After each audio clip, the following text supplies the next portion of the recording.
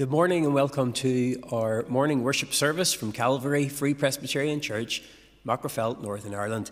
We do welcome you and we pray the Lord will bless you as you meet with us. We do ask you to share the service online and let as many people know as possible about it, and certainly in that way we can get the gospel spread through our friends and our family. We want to commence with our opening hymn, and as usual the hymns that we use in this broadcast have been previously recorded, and we're going to commence with "I'm Not Ashamed to Owe My Lord," or "To Defend His Cause, Maintain the Honour of His Word, the Glory of His Cross." No better theme to start with than the cross work of the Lord Jesus Christ. Let's worship God together.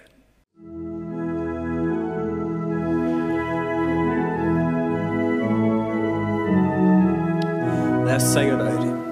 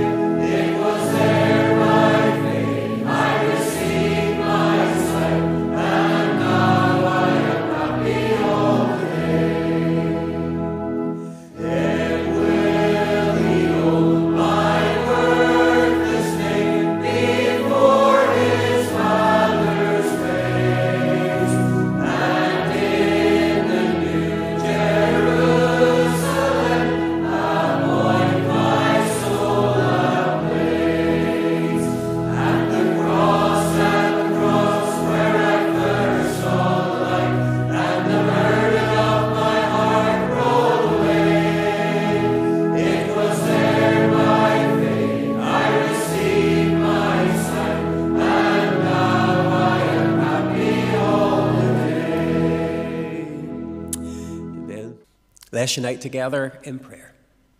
Our gracious Lord and our loving Heavenly Father, we thank Thee and we praise Thee for the privilege of bowing before Thee this morning.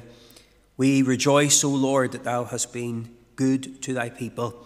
We thank Thee, Lord, for Thy mercies which are new every morning. Great is Thy faithfulness. We approach Thee in the name of our Saviour, the Lord Jesus Christ. We thank You for His merit and His righteousness. We thank You, Lord, that He is worthy to receive all power and glory and honour and praise. And we come before our great God this morning in the name of the Saviour. And Lord, we worship Thee. We do thank Thee for the privilege of having these online broadcasts.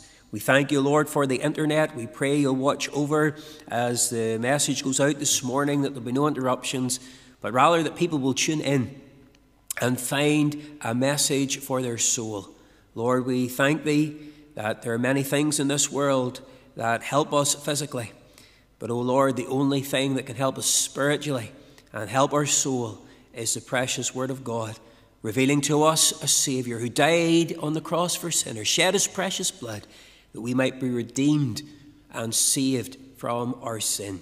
We do thank thee for the gospel, and in this world of chaos that there is something that stands sure and firm, and it is the gospel of Lord Jesus Christ. We do thank thee for each one watching who's been born again of the Spirit of God. We thank you, Lord, for each blood-bought Christian, and we pray you'll bless them today. Draw us closer to thyself as we seek to worship thee. Speak to our hearts.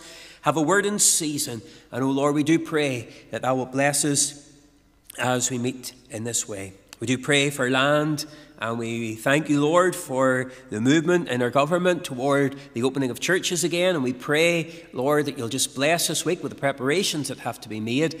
And we do ask thee, O Lord, that thou wilt give wisdom and help us, Lord, to do what is right before God and man. We pray, Lord, that you will continue to bless our government. We pray you'll continue to give them wisdom and direction, even at this time. We do pray for our congregation, and we thank you, Lord, for keeping us through this time.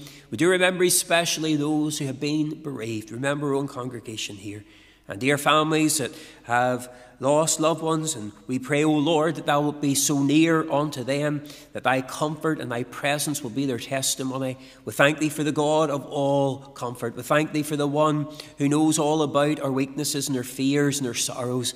And we praise thee, O Lord, that he is able to meet us at the very point of our need. And we do pray you'll bless homes today where death has entered. And Lord, just give peace to troubled hearts. We do pray, Lord, that you will save in these meetings. We pray you'll restore in these meetings, that even, Lord, through these meetings you'll cause people to come up and make their stand for the Lord. And we do pray, Lord, that in the days that lie ahead we'll see a great turning on to the Lord. And through the preaching of the precious word of God and through the proclamation of truth, that souls, many souls in our town and our district will be won for the Saviour. And Lord, we thank you for those who over the past number of months have been watching online. And Lord, we pray that even whenever the restrictions are finally lifted and the church doors are open again, that we'll be able to see some of those people sitting on our pews and joining in with the worship of God. Bless us this morning. Do us good. Meet with us, we pray. Be glorified in thy midst, we pray. In Jesus' name and for his glory alone. Amen and amen. We're continuing to worship the Lord, and the hymn that we're going to watch now is Wounded for Me. Wounded for me, there on the cross, he was wounded for me. Gone my transgressions, and now I am free, all because Jesus was wounded for me. And that hymn goes on to say, dying for me, risen for me, living for me, and praise God, coming for me. May the Lord bless us as we listen to these precious words.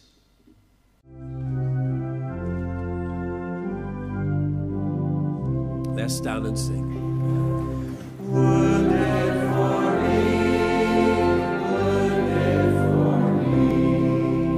There on the cross he was wounded for me. Gone my transgressions, and now I am free.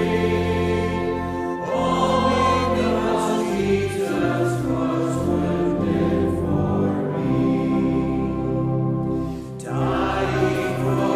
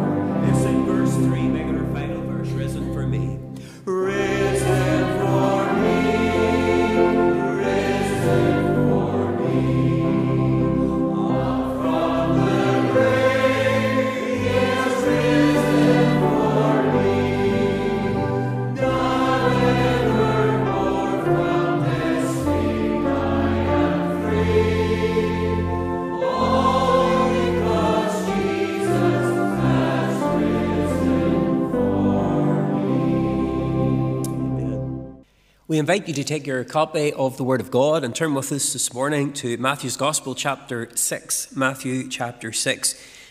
And earlier in the year we were studying this passage of God's Word, but we certainly want to read it again and pray the Lord will bless us as we consider these truths afresh. Matthew's Gospel, chapter 6, verse number 24. And God's word says, "No man can serve two masters, for either he will hate the one and love the other, or else he will hold to the one and despise the other. Ye cannot serve God and mammon. Therefore I say unto you, take no thought for your life, what ye shall eat, or what ye shall drink, nor yet for your body, what ye shall put on. Is not the life more than meat, and the body more than raiment? Behold the fowls of the air, for they sow not, neither do they reap, nor gather into barns. Yet your heavenly Father feedeth them. Are ye not much better than they? Which of you by taking thought can add 1 cubit unto his stature? And why take ye thought for raiment? Consider the lilies of the field, how they grow, they toil not, neither do they spin. And yet I say unto you that even Solomon in all his glory was not arrayed like one of these. Wherefore, if God so clothe the grass of the field, which today is and tomorrow is cast into the oven, shall he not more clothe you, O ye of little faith? Therefore take no thought, saying, what shall we eat, or what shall we drink, or wherewithal shall we be clothed? For after all these things do the Gentiles seek. For your heavenly Father knoweth that ye have need of all these things. But seek ye first the kingdom of God and his righteousness, and all these things shall be added unto you. Take therefore no thought of the morrow, for the morrow shall take thought for the things of itself. Sufficient unto the day is the evil thereof." Amen. And we pray God add a blessing to the public reading of his word. It says here in verse 32, "For your heavenly Father knoweth that ye have need of all these things. And then if you seek first the kingdom of God and his righteousness, all these things shall be added unto you." Praise God, when we go through with God, then he will meet every need that we have and he'll supply every need. Amen. We do want to welcome you to our service this morning. We welcome you in the Saviour's precious name. And we do want to make the necessary announcements for the incoming week in the will of the Lord. The services this week will continue to be broadcast online. This evening at 7 p.m. we have our Gospel evening service. Then on Tuesday at 7 p.m. we have our Bible study in the book of Philippians. Wednesday at 7 p.m. we have our children's meeting. And then Thursday at 7 p.m. we have our overview of the books of the Bible series, and we are in 1 Chronicles. Saturday at 8 p.m. is our youth fellowship meeting, and then next Lord's Day at 12 noon, family worship, and at 7 p.m. our gospel evening service. And we do invite you to join with us online for those meetings. We do want to express our sympathy to those who've been bereaved in recent days, and we do pray that the Lord will comfort and sustain those dear families who have known the passing of loved ones. We remember the Kane family, the passing of Margaret, the Weir family on the passing of Geordie, the Brown family on the passing of Margaret from Castle Dawson, the Murphy family on the passing of Sandra, the Miller family on the passing of Sylvia, and then here in our own congregation, the Wilson family on the passing of Sammy. And to Greta and family circle, we do express our sympathy and our prayers as a congregation, and we are indeed praying for them and remembering them before the throne of grace in prayer. May the Lord comfort and sustain these dear families in the days that lie ahead. We also want to say congratulations to Hannah Neeson and Matthew Eccles on their wedding, which took place on Thursday, the 11th of June. Now, due to the restrictions, there could only be a limited number of people here, and it had to be outside. So it may be, I stand to be corrected, but I believe it's the first wedding that's taken place on the steps of the church. But certainly the Lord gave a very good day in a rainy week, and they were able to get married in the open air. Pray for them, that the Lord will bless them as they set up home together, and he will lead them and guide them in the days that lie ahead. Our prayer requests for this week First of all, could you please remember the online ministry as it goes out throughout the week to the children and to the adults? Please do pray that the Lord would bring fruit in from this ministry, and that even when we're able to come back, we will see new faces in our congregation who have been reached through the online broadcasts. But secondly, could you please also remember our session and our committee? Now, guidance is needed from the Lord as we consider the matters relating to the opening of the church for worship. Now, we do know that the government this week have set a provisional date for services to resume, and we praise the Lord for that and for that movement. And therefore, there's going to be further information and guidelines given this week by the government. Also, there'll be presbytery guidelines which have to be implemented. And therefore, we do pray the Lord will give us help and wisdom as those matters are taken care of properly and prayerfully. And we want to do everything to the glory of the Lord. So do remember our session and our committee at this time as we make preparation for the opening again of the doors of the house of the Lord. If anyone needs help during this week, please do get in contact. You're very welcome to do that by phone, message, Facebook Messenger or email. The address is shown here on the screen. We do thank those who've gotten in touch from different places, once again around the world, making contact and letting us know where you're watching in from. We do appreciate that, and we welcome you and thank you for joining with us in the Saviour's name. We do ask you to keep safe, keep looking to the Lord, keep praying and drawing closer to Him even in these days. These are announcements that make subject to the will of the Lord, and we pray the Lord will bless us even in this incoming week in His will. At this time, we are going to listen to our youth fellowship singing "Praise My Soul, the King of Heaven."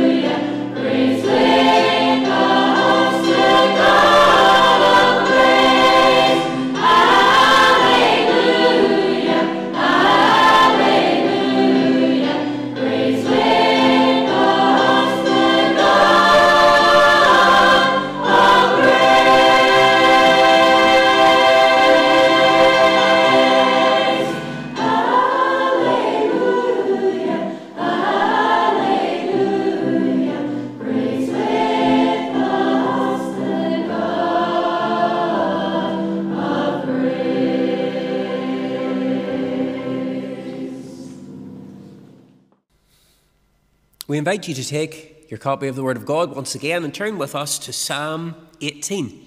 We're continuing our studies in the Psalm, indeed in the book of Psalms. We're going to turn to Psalm 18 and continue from verse number 31. So let's go to verse number 31 and read the next few verses together, please. For who is God, save the Lord? Or who is a rock, save our God? It is God that girdeth me with strength, and maketh my way perfect. He maketh my feet like hinds' feet, and setteth me upon my high places. He teacheth my hands to war, so that a bow of steel is broken by mine arms. Thou hast also given me the shield of thy salvation, and thy right hand hath holden me up, and thy gentleness hath made me great. Thou hast enlarged my steps under me, that my feet did not slip. Amen. Let's pray together. Our Father in heaven, we thank thee for the word of God. And as we come to ponder these few verses, we pray that the Spirit of God will shine the light of understanding upon this page, that our hearts will receive truth, and thou wilt teach us in the way in which we ought to go, that our hearts will overflow with love and gratitude for our God and our Saviour, and for those who are not saved, that they will realize that the only hope that there is in life, in death, or in eternity is found in the person and the work of the Lord Jesus Christ. May our Saviour be lifted up today. May men and women, boys and girls be drawn on to him. Empty me of self and sin. Give me help with the teaching of thy truth. We pray these things in Jesus' name and for his glory alone. Amen and amen. Now we commence in verse number 31 with this question. Who is God, save the Lord? Or who is a rock, save our God? Now we have here a very, very important question. Now David has in the previous 30 verses of Psalm 18 declared whom he believes to be the one true and living God. He has talked about God's deliverance, God's protection, and God's working within his life and God's blessing within his life. And therefore, reflectively, having said all of that, David stops and asks the question, who is God other than the Lord? And the fact that the word Lord there is in capitals means that in the original it's the word Jehovah. Who is God other than the Lord, or Jehovah? Who is a rock?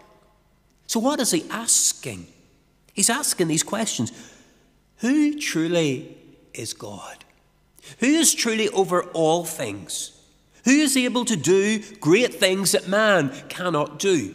Who is our stability when things are difficult, tempestuous, or when things change suddenly or take us by surprise?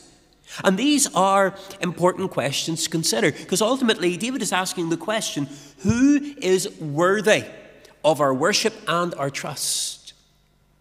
In whom and upon whom can we fully depend at all times in life and in death and in eternity?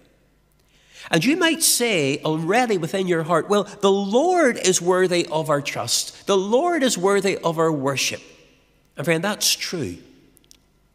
But if you are not saved this morning, then you do not truly believe that. You might say that God can be depended upon at all times, but if you're not saved, then you don't really believe that, because you're not depending upon him. You're not trusting him. You're not worshiping him. What are some of the things that people are trusting in today rather than God? What are some of the things that people are trusting in today rather than God? Well, there are some people and they're trusting in politics. And they give their lives to political endeavour and to campaigning for certain people or parties to be in power. And they believe if that party is in power, then things will work out. Things will be good. Things will be happier.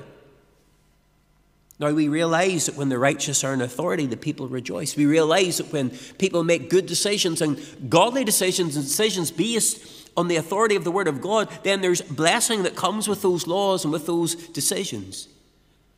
But politics is not the answer to the need of the heart of man to worship and to trust in something or someone.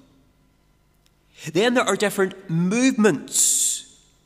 And there's some people today, and they say, we're tired of the way things have been. We're tired of the status quo. And therefore, we want to start a new movement to make changes so that things will be our way. Now, let me say that there are many movements in the world today that are upright and noble, and people are campaigning for things that are God-glorifying. But there are also many campaigns today, many campaigns that are very evident and very much covered in our media today, and friend, they're not God-glorifying. You measure them up to Scripture and you'll find they are anti-scriptural. And we need to be careful about the movements that we support, and certainly about those things that we identify with. But here's the thing. No matter what the movement is, should it be a good movement or a bad movement, friend, it will do no good for your soul. It will not save you. No movement will save you. No lifestyle will save you. And we need to be very careful that we are not trusting in or depending on or living our lives in worship of a movement or an ideology. And many people are. They're giving up their time and their money and their effort to go after this ideal or this thought or this way of thinking. And that is in itself worship. But then there's some people today, and they're trusting in ministers rather than the Lord. What do I mean by that? Well, I'm talking about people who are depending upon a minister or trusting in a minister or what he says for their salvation. Some people confess their sins to their priests or to their ministers, and in doing so believe that that brings absolution for sin. But there are also some people sitting in churches today and their ministers telling them, as long as you go to church and be good, well then you're on your way to heaven. And they're trusting in what their minister is saying rather than what the Word of God says, and rather in the person of the Lord Jesus Christ. And whenever you speak to them about the gospel or about having a personal faith in Christ or just going straight to Christ to confess your sin because we don't need an intermediary, they get angry. No, I've got my religion.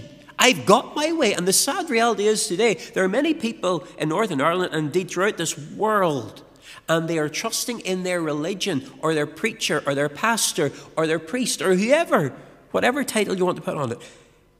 And they're trusting in him for their salvation, for heaven, for security. But friend, none can save other than Christ. And then there's some people and they're trusting in themselves rather than God. I have enough money to get by. I have enough wisdom to make wise decisions. I have enough health to do what I want to do. And I will do what I want to do. Or I have enough righteousness to please God. I'm better than most people, and surely that's okay. And friend, they're trusting in themselves. And as long as they are okay, they're happy with that. But friend, they forget that there is a sovereign God with whom we have to do. And friend, politics will fail you, movements will fail you, ministers in religion will fail you, and your own self will fail. And when all of those things fail, what do you have? Well, praise God if we're saved with Christ. David not only asks the question to that great, or asks the question, but he also gives the answer. Who is a sovereign and a solid foundation? Look what it says in verse number 32. It is God. It is God. He is the only one, the one true and living God. And in verses 32 down to verse 36, we read of some of the things that God does for his people. And we want to look at those this morning. Some of the blessings that he gives to his children. And as we look at these momentarily, our hearts will be truly blessed. But let's just take that little statement. It is God. David asks, who is the one that's worthy of trust? Who is the one that we can depend upon? Who's the one that's in control of all things in the universe? It is God. Our triune God is the one who's sovereign. He is the one upon whom we can depend and place our trust. It is God that created this world by the word of his power. It is God that gives life within the womb and decrees the day of each person's death. It is God that judges all the earth. It is God that can save the sinner. It is God that calls men to be saved through his word. And as I thought about that little statement, it is God, it is God, it is God. These things are only true of God. There are two verses in the New Testament I just want to leave with you. First of all, Romans 8:33. Who shall lay anything to the charge of God's elect? It is God that justifieth. Friend, the only person who can say that you are clean, that you are right before God, that you're standing in righteousness and purity and holiness, the only person who can say that is God. The only person who can say that is God. And friend, that's something that must be, that is something that can only be done when the sinner bows the knee before God and calls on the Lord for salvation. You know, if a man lives and dies in his sin, goes into a Christless eternity, it doesn't matter what the preacher says beside the coffin at the funeral in the church, because the preacher cannot justify a man. Only God can justify. But then we also read in Philippians chapter 2, verse 13, for it is God which worketh in you both to will and to do of his good pleasure. You see, it is God, there's a plan, and God will give you the power to live the Christian life. And some people say, I couldn't be saved because I couldn't live it. That is correct, you couldn't live it. But you can be saved because Christ lives in you. And Christ gives you the power to will and to do of his good pleasure. And that's why it's such a blessing for the Christian to say, I surrender all, because the Lord will bless and give them the will and give them the ability to do his good pleasure. But here in verse 32, it says, it is God that girdeth me with strength. Now the word strength there, it speaks of valor. It's a thought of members of an army, or the resources that they have as they march in the army. Girdeth simply means to belt or to bind about. So we are surrounded by strength. And that is the strength of the Lord. Now we are in a battle, and that is very evident here. And we will be studying a little bit more about that in our next study as we go down through this passage. There's no doubt about it. The Christian is in a battle, but we are never asked to fight in our own strength or to stand in our own strength, because we are strengthened by the Lord. In Philippians 4:13, I can do all things through Christ which strengtheneth me. And if we truly grasped this, then what strength we would enjoy. If I can do all things when I'm strengthened by Christ, and if he has said I can do nothing without him, then it naturally flows that I should be often at his feet, praying for the strength that I need. Friend, he will not withhold the strength that I need, but we do know that often we have not because we ask not. Is weakness of the believer because of the lack of God? No, 1,000 times no. The Lord is willing to give strength. The Lord is willing to give power. But when a believer lives in their own power and their own strength, and they neglect the word of God, and they neglect the place of prayer, and they neglect the house of God, and they neglect going through with God, then they will fail. But that's no lack on God's part. That's because they have failed to seek him and live in his power. Oh, the importance of meeting with the Lord in the morning and throughout the day. But if we just look at another verse where this word strength is used. If you turn to Proverbs chapter 31, verse number 10, it asks the question, who can find a virtuous woman? For her price is far above rubies. And that word virtuous is the same word which is translated strength in Psalm 18. And here it is speaking of a spiritual woman, a lady who is strong in the Lord, who puts Christ first. And we go down that list, and it gives us some practical examples of who this lady is and how she lives, and her standards and her principles. And friend, to live in this way, in a godly manner for a lady, is to be called virtuous, or to be strong in the Lord. And that's what we need in this land. We need women who are virtuous, who are godly, who are Christ-like. Sadly, today, the world promotes a woman who can live promiscuity and immorality. And if things happen that they don't like, well, then they can just go to a clinic. Friend, that is not godliness. That's not godliness. And therefore, we have heard here, David talks about having the Lord as a strength, so there's a strong man. And then we talk about the virtuous woman, there's the godly woman. But don't forget, boys and girls, young people, teenagers, God wants us to be strong too. Or God wants you to be strong too. In 1 Samuel 16, verse 18, one of the servants answered Saul and said, "Behold, I have seen a son of Jesse the Bethlehemite, that is cunning in playing, and a mighty, valiant man, a man of war and prudent in matters, and a comely person, and the Lord is with him." That same word, valiant. And you know, David was valiant. David was a young man. David was a teenager. The Lord was with him. The Lord was with him. That was his testimony. Teenager, boy and girl, is that your testimony? That the Lord is with you because you love the Lord and you obey the Lord and you follow the Lord? David wasn't strong in himself, but he was strong in the Lord. Remember in 1 Samuel 17:33, Saul said to David, "Thou art not able to go against this Philistine to fight him, for thou art but a youth, and he is a man of war from his youth." David wasn't old enough to join the army, but he was old enough to serve in God's army.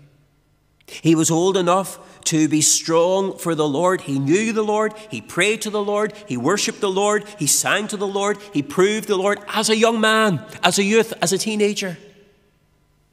And therefore, I say to you, young boy, young girl, teenager, person maybe even in their 20s, don't think I have to be older to serve the Lord. I have to be older to be serious about God. I have to be older to be someone who walks with God. No, you do it now. Go through with God now. If you're saved, you follow the Lord all the way, and the Lord will richly and greatly bless you. So here we have the first thing that the Lord does. The Lord gives strength to his people, to the men, to the woman, to the children. There's none left out. There's none insignificant in the eyes of the Lord. And indeed, a young person, a youth, can sometimes be more obedient to the Lord than older ones. But we're so thankful that there's strength for us all, for the old and for the young in Christ. Verse 32 continues to say, "And he maketh my way perfect." Now, the word maketh means a gift, to give, but it's translated many ways. For example, it's translated appointed, or directed, or ordained. And the word perfect means entire, or upright, or truth. And there's two thoughts here. First of all, in salvation, God gives us his righteousness. His gift to us is righteousness. And that's what the word perfect means, something that's upright. And therefore, it says, "He maketh my way perfect," or "He giveth unto me his righteousness." And that's the only way we can say that we're saved, and it's the only way that we can say that we're accepted by God, and we are traveling on the paths of righteousness to heaven because he has made us worthy to walk on that narrow road. But in another angle, as we think about life's journey and its twists and its turns, and sometimes our waywardness and our foolish directions, God gifts to us and gives us the gift of his word, his law, his holiness in the Bible. And through that gift, he directs us and blesses us by showing us the truth. And when we follow the word of God and the God of the word, then we will walk in the perfect way. And we can see that in verse 32. He maketh my way perfect. How? Through his teaching, through his word. You see, God's truth always brings us back to the center of God's will. And David is speaking here about fellowship with God, about a life that is surrendered unto the Lord. And he knows that he is in the right place with God at this time. He knows he's in the center of God's will. And what a precious and wonderful thing to be able to say that. And that's one of the great fears of the backslider. One of the awful fears of the backslider. Where should I be? What should I be doing? What life, or what would life be like now if I was right with the Lord? Oh, friend, keep close to the Lord. He maketh my way perfect. He shows in his word the right way to go. And when I go through with God and I obey him and I surrender to him, then I will walk a perfect way. I will walk the way of the upright. Keep close to the Lord. Remember, there's none other upon whom we can depend. And then it says in verse number 33, he maketh my feet like hinds' feet. Now the hind is a female deer and was noted in the day for her swiftness and her swift, quick reactions. One of the Bible commentators, Gill, says, this may be understood in the spiritual sense of the readiness and cheerfulness with which the saints run the ways of God's commandment.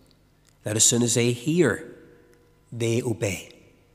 As soon as they hear, they go. They're ready and at once engaged to come and do the will of God. But not only is it important to be able to run for God, but it's also important to be able to run from sin. Running for God and running from sin. And you can see the deer out in the field. And maybe the hunter's coming and the danger's coming, and she knows that there's going to be trouble. And as soon as she hears the noise, she flies away. She doesn't stay to investigate. She knows it's dangerous. Friend, that ought to be the way we deal with sin. As soon as we get the whiff of sin, as soon as we have awareness of sin, as soon as we hear of sin, friend, we ought to be swift and fly away like the deer or the hind running for her life. But not only are we to be able to run for God in obedience, from sin, again in obedience, but there are times we ought to be able to run after the enemy. And charge after sin, say no, and pray against Satan, and pray against the powers of wickedness, and pray against those movements in this world that are wrong. And in doing so, we run toward the enemy in the strength of the Lord. And the Lord gives us power and enablement to do all these things. And then it says also in verse 33 that he setteth me upon my high places. And simply that means God gives him security and makes him safe from danger. And the safest place for you to be is in the center of the will of God. There's no more safe place for you to be. Now, we have already looked at the Lord as our security and as our high tower in this psalm already. And when we are in danger, we can flee to Christ. And we have the safety of his arms, the safety of his covenant, the safety of his blessings, the safety of his promises. Hymn writer says, where could I go but to the Lord? There's a hymn that was written not that long ago, and I just want to read the words to you, and I think it's wonderful. This is talking about the Lord protecting us. I run to Christ when chased by fear, and find a refuge sure. Believe in me, his voice I hear, his words and wounds secure. I run to Christ when torn by grief, and find abundant peace. I too had tears, he gently speaks, thus joy and sorrow meets. I run to Christ when worn by life, and I find my soul refreshed. Come on to me, he calls through strife. Fatigue gives way to rest. I run to Christ when vexed by hell, and find a mighty arm. The devil flees, the scripture tells. He roars, but cannot harm. I run to Christ when stalked by sin, and find a sure escape. Deliver me, I cry to him. Temptation yields to grace. I run to Christ when plagued by shame, and find my one defense. I bore God's wrath. He pleads my cause, my advocate and friend. Oh, in the day of trouble, in the day of sorrow, in the day of fear, in the day of guilt, run to Christ. Run to Christ. And then verse 34, it says, he teacheth my hands to war, so that a bow of steel is broken by mine arms. It is lawful to battle against the enemies of the soul. And the Lord calls us to be soldiers in the battle. Not to sit in the sidelines, but to be engaged. We serve under Christ, and we're equipped by Christ. The armor of God is provided. The strategies are revealed in the Word, and there is no reason why each believer ought not to be engaged in the battle. Now, if you notice here, David is speaking of a strength that is unusual. And this is exactly what David, or what the Lord equips his people with, a supernatural strength. And whenever the battle is raging, and whenever we're facing sin and temptation, God will give us the power when we depend on him and when we call on him. It's a supernatural strength. Yes, it's as if the bow of temptation, the bow of steel, is pointed at David, but David goes over and David breaks it. How does he do it? In the power of God. And if we depend upon our own self, we will never, never, never say no to temptation. But God can give us grace to say no, to break the temptation, to cause the devil to flee. There is nothing that can stand against the strength of the Lord and prevail. There is nothing that can stand against the strength of the Lord and prevail. And God can use ordinary people who are surrendered to him to be endued with supernatural strength to do great things for the cause of Christ. What great things can we do for the cause of Christ? Well, I believe the greatest thing we can do is to pray. There is no greater battle. And what a battle it is, but we're strongest when we pray. There's victory when we pray. The devil will do everything to keep us from praying because he knows it's a place of blessing and spiritual success. We need victory to say no to sin. Only God's power can overcome temptation. We need strength to say yes to God, and only God's power and strength can give us grace to say, "Here I am, Lord." We need power and strength to stand fast upon the principles of God's word when all the world around us seems to be moving away. And only God's power can cause us to stand fast. In Daniel 11, verse 32, "But the people that do know their God shall be strong and do exploits." And again, mark the relationship and closeness with the Lord that results in blessing. They that know the Lord shall be strong and do exploits. Sadly, today in our land, this week's laws have been passed that are completely contrary to the Word of God. And friend, if we take time to think about those laws, those abortion laws, and we take time to actually consider what they mean, it ought to grieve the heart of anyone who's a human heart within their chest. But friend, I'm telling you, there is no land that goes against God and prospers. There's no people that goes against God and prospers. And there's no government that goes against God and prospers. And the bottom line is that this has gone completely in the face of God and in complete defiance of Scripture. And friend, God will not be mocked. And I fear what God will do to deal with our land, how far we've fallen away from him. Right is wrong today. Wrong is right. And friend, we need a people who are going to stand on the principles of the Word of God. A people who are going to speak truth no matter the cost. We believe with all our hearts that this is wrong, and we are going to pray that the Lord will step in and reverse it. But friend, we ought to be very sorrowful today, because our land has just made a declaration that the Word of God means absolutely nothing anymore. And they've turned their back on the very principles of the basic necessities of life. And may God deal with the hearts of our government at this time.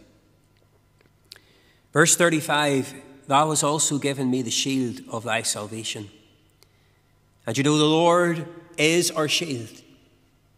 On the cross of Calvary, rather than the wrath of God being poured out upon us, the Lord stood in our place. He stood between me and the Father. And he bore the wrath of God for me. He suffered the punishment that I deserved. And then we have to ask ourselves, how many times has the Lord stood between the children and the fiery darts of the wicked one? How many times has the Lord protected me from the attacks of Satan? Friend, we will never know, I believe, until eternity reveals the full extent of the protection of God for his people. The arms of God ever around us, the shield of God encircling us, the hands of God protecting us. And then some people have the audacity to say, where is God? Friend, God is protecting his people. He never leaves us and he never forsakes us. Don't let your heart get so cold, believer, as you start to question where God is. God's where he's promised to be, with you, watching over you.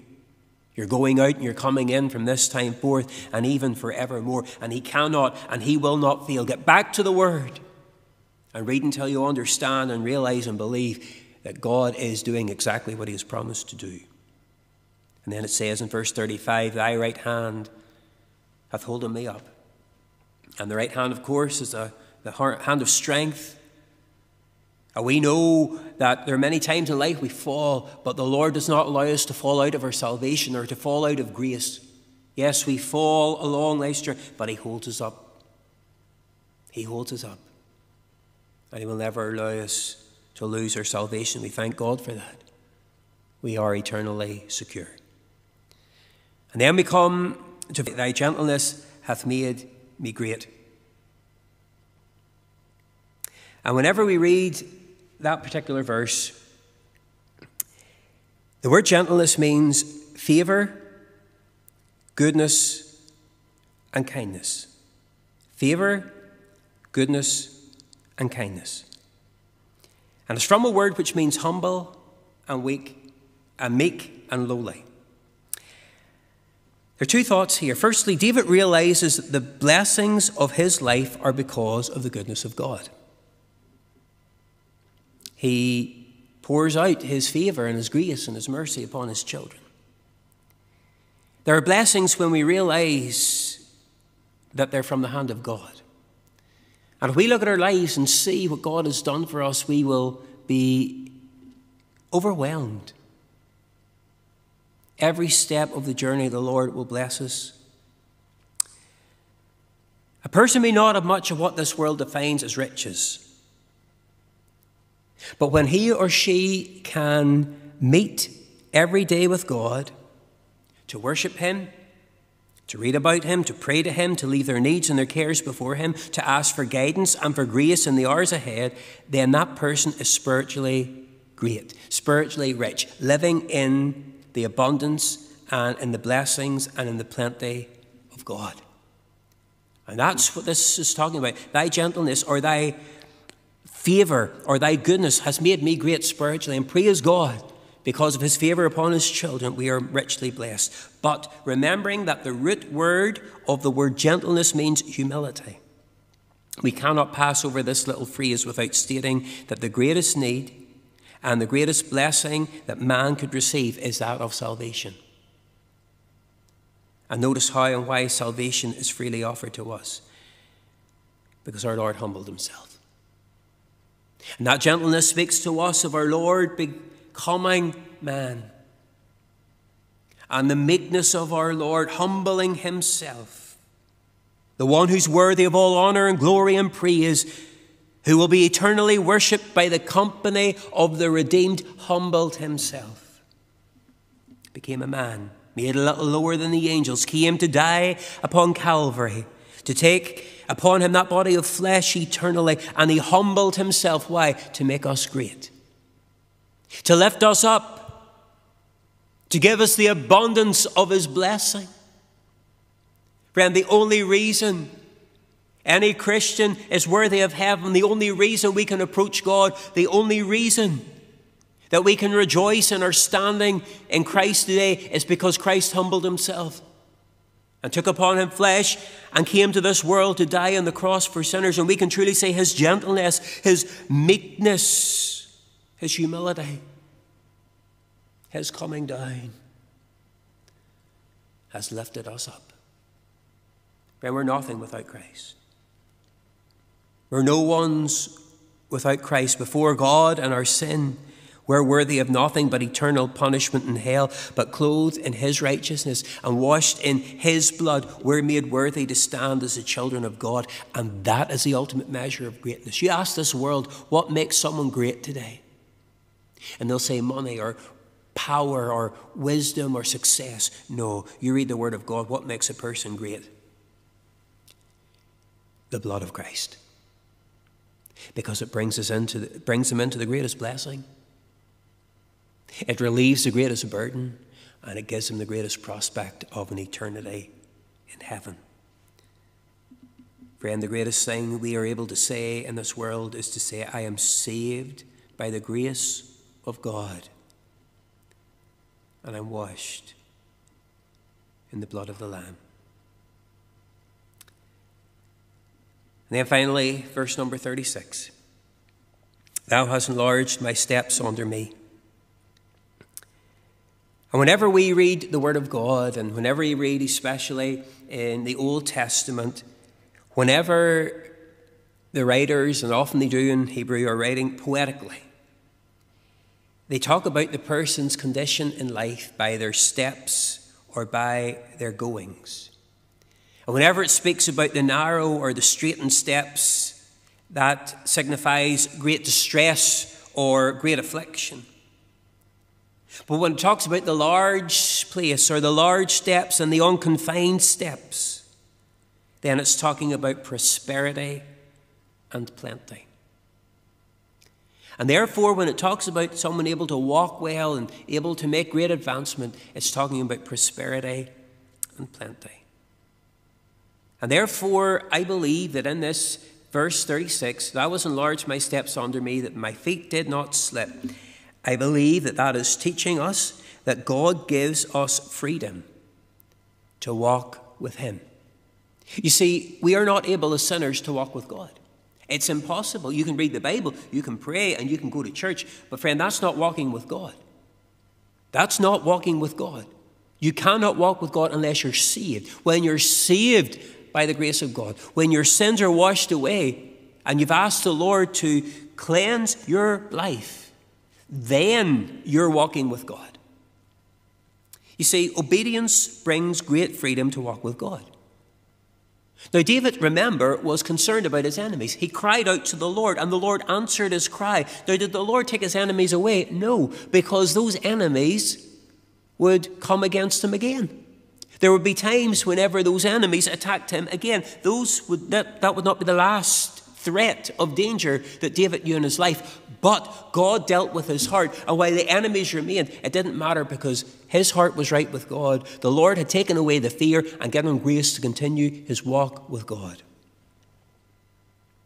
And the enemies outside the castle walls could not restrict David from walking with God inside the castle walls. And sometimes people make excuses about not going on or going through with God. I'm too busy. I have too many troubles in my life. I have too many disappointments. I'm weary. And whatever you can fill in there as your excuse for not going on or going through with God. But I am asking you and I'm begging you as a pastor of this congregation, don't let anything hinder you from walking with God. Don't let anything hinder you from a closer walk with God. Because, friend, that's why he saved you. Nothing else will satisfy. Nothing else will take the place. Friend, the thing that will truly bring blessing to the Christian's heart is closer walk with God.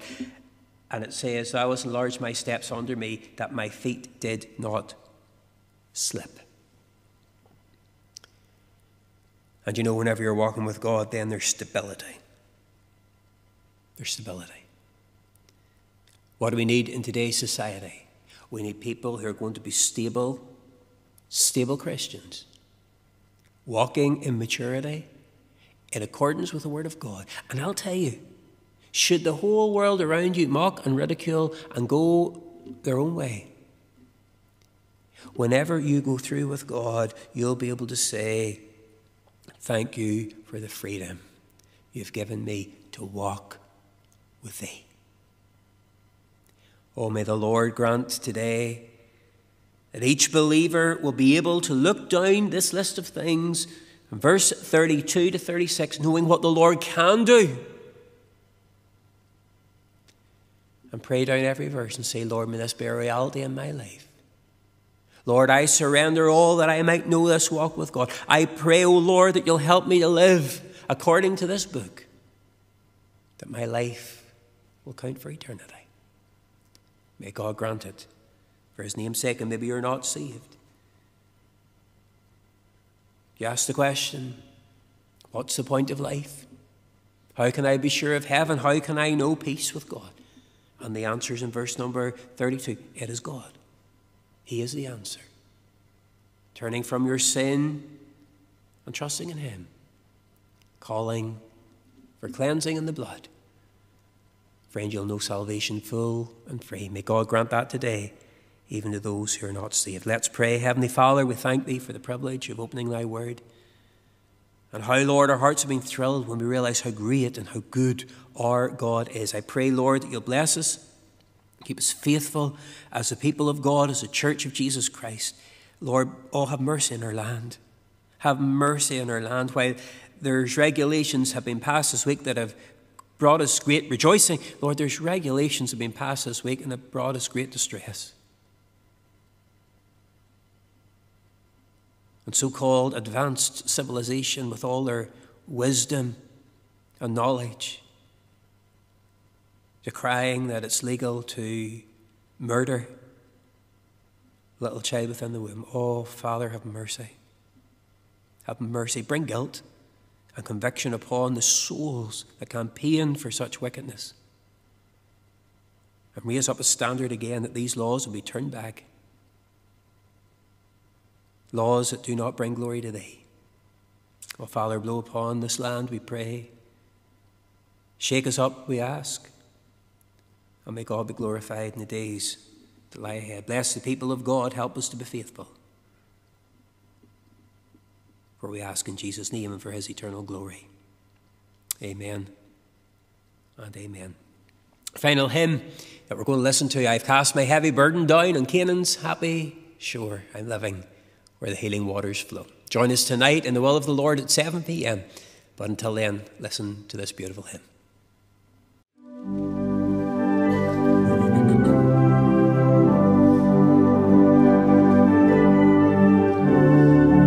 Let's stand and sing.